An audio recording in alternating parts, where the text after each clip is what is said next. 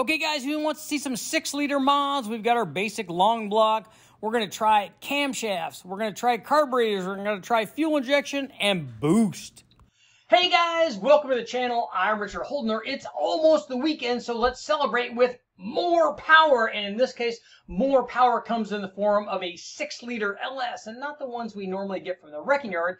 This was actually a crate motor, or more specifically, a crate long block from the guys at Blueprint Engines. It didn't come with an oil pan, it didn't come with a front cover or dampener, it didn't come with an induction system, but the cool thing is that gave us the opportunity to test a lot of different things on this. We ran different camshafts, we ran different induction systems, and as always, we ran some boosts. So let's find out just what happened.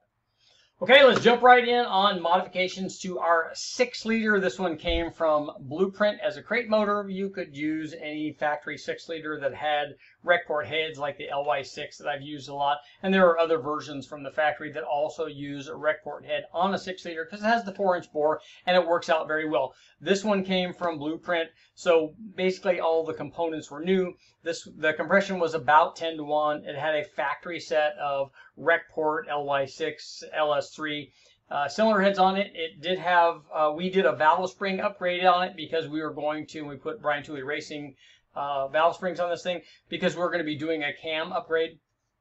So we put a set of BTR springs on this thing so that we could put bigger camshafts in it. It did come with actually a performance cam, this particular one. This is a test I did long ago for the guys at Super Chevy. And the camshaft that this motor came with was a single pattern cam, oddly enough. This was a 223 duration. It was 564 lift and 112-degree lobe separation angle, which we thought was kind of, and this, according to the data that we got, we asked about this particular camshaft because we thought it was a little bit odd, but this is what was in the motor. But the cool thing is it allowed us to do a cam test immediately on this combination. But before doing the cam test, we need to take a look at how we set this up, how we set this motor up, because it actually came as an incomplete long block. So we had the heads, they were bolted on, we had the rockers and valve covers and stuff.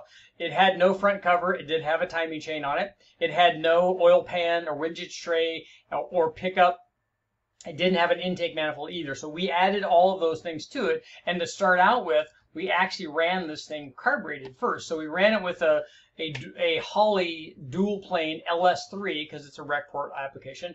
A HOLLEY dual plane LS3 carbureted intake manifold. We put a 950 on it, which was way more carburetor than it needed, but it still worked fairly well. We had Hooker 1 7/8" long tube headers. We put a Corvette pan windage tray on it, and then ran this thing carbureted with an MSD ignition controller. So the MSD basically was supplying the ignition portion of it and allowed us to dial in the timing curve so that we could optimize power. So after dialing in the jetting and playing with timing, this thing wanted 31, 32 degrees to make maximum power. Our Blueprint, carbureted Blueprint 6-liter with that single pattern cam produced 494 horsepower. Peak torque was down here at 4,400 RPM, 457 foot-pounds of torque. But now let's take a look and see what happens when we change the camshaft on this thing. Here's what happened when we installed a performance cam, and this was a dual pattern cam. This one came from Comp Cams. It was a 614, 624 lift. Low 600s, pretty common for these aftermarket cams. It was a 227, 243 degree duration and 113 degree lobe separation angle. And as we have come to expect on these things, the dual pattern cam did make quite a bit more power. This pushed power up to 522 horsepower. Peak torque was actually down slightly, 457, 58 foot-pounds of torque, so it dropped a couple numbers. And you can see the single pattern cam, and this is normally what we see when we run a direct single pattern, dual pattern cam comparison. The single pattern cam a lot of times offers more low speed power and then loses power on the top, and this is exactly what happened in our single plane, dual plane combination. Now let's take a look and see what happens, because I got really interesting results when we did a comparison between this carbureted intake and the ever-winning and ever-present and ever-awesome LS3 EFI intake.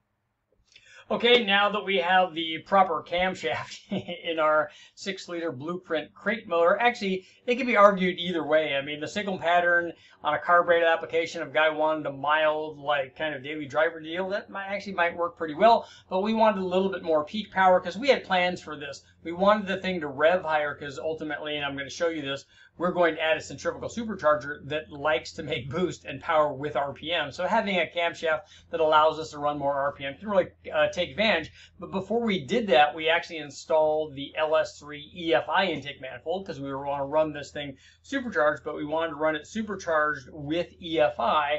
But it gave us the opportunity to compare the LS3 intake manifold to the carbureted intake manifold on this LS3 combination.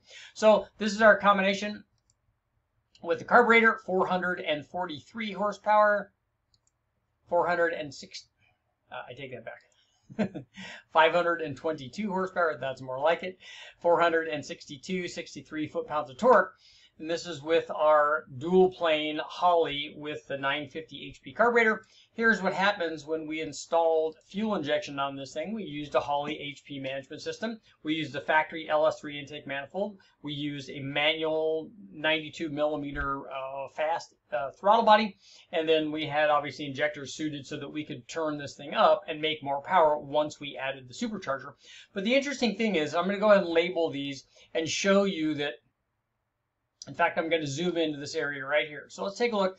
This is the torque. Look at this difference in torque. So you can see actually the dual plane, and we've come to expect this, quite honestly. I've run this test a lot on cathedral ports and rec port stuff, and the dual plane manifolds actually do very, very well down low, and this one did well. I mean, to the tune of additional 50 foot-pounds of torque down low if 33 or 3400 is your idea of down low.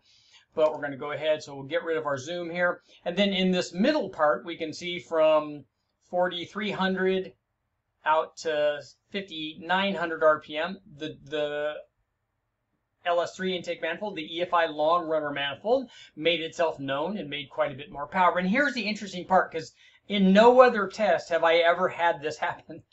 But the dual plane intake manifold came back and looked to make a little bit more power than the EFI intake manifold. Now, it didn't happen when I did that comparison on the big LS3 shootout. It's never done that on any of these rec port heads before or since, and it's never done that on the cathedral port stuff. So I'm not sure what was going on here, but this is what happened when we ran this test, because we ran a direct test. We took the carbureted intake manifold off, put the LS3 intake manifold on in preparation for the Procharger, and this is what we got. So now let's take a look and see what happens when we actually add some boost. Okay, guys, we're taking a look at what happens when we change the induction system and the camshaft on our blueprint 6-liter, but quite honestly, it would work with just about any 6-liter. It will work with all of the factory rec port stuff like the LY6. It would work with the LS3 too, which is a 6.2. It'll also work with the cathedral port stuff, the LQ4 and LQ9. You won't make quite as much power as you would with the factory rec port heads, but if you did any porting on the cathedral port heads, all of this stuff responds very well. And a 6-liter, obviously, always a good place to start. Good combination of power and torque, but let's get it to make even more power now. So we left it with our 227 cam, our LS3 factory intake manifold. We've got big injectors in it, which is good because we stepped up to E85. And the reason that we stepped up to E85 is because we were running boost. Now we're running a Procharger D1SC. And it made over 800 horsepower just right off the bat, easy as pie. The Procharger made 824 horsepower, 702 foot-pounds of torque. The power curve was still climbing at our self-imposed shutoff. And by our self-imposed shutoff, I mean the editor said, don't try to make too much power with this thing. This is fine. Anything over 700 is probably fine, but we did over 800. It went the boost supplied by the Procharger. Let's take a look at the pulley ratios here. So we had a 4.25-inch blower pulley and a 7.5-inch crank pulley. This produced a boost curve that started at 2.9 psi and rose to a peak out at 6300 of 11.5 psi. This Procharger had also an air-to-air intercooler. We had E85. We only had 18 or 19 degrees of timing in this thing, so it was all like plenty safe, and it worked out very well. And just goes to show you, in fact, I'm going to zoom myself all the way up here, get out of the way so you can get a better look at the curves. But it just goes to show you, if you start with a 6-liter, you could start with a 4.8 or a 5.3, but starting with a 6-liter, you start with more power, and then as you make modifications, you end up making even more power. Armature holder, please make sure, like, share, subscribe, ring the bell, do all that stuff. I'll keep testing.